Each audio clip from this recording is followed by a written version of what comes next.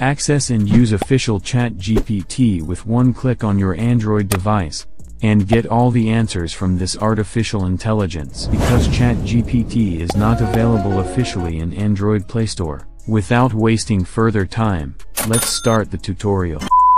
Launch any web browser. I will be using Yandex browser for this video.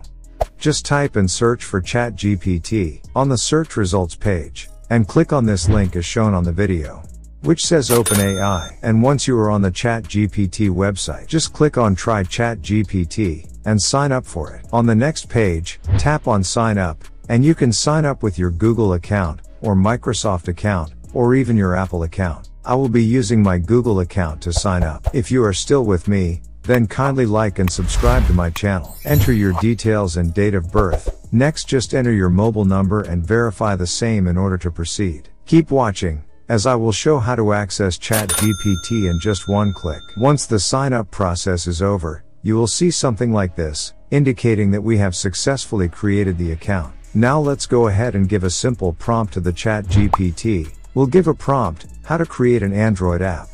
And as you can see, it gives an instant answers with detailed steps. Now let's create ChatGPT home shortcut. To do that, click on the 3 horizontal lines and then select the option, Add to Home Screen.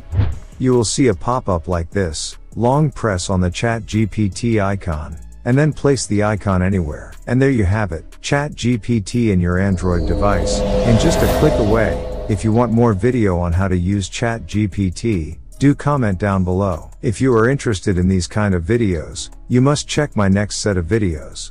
Thank you.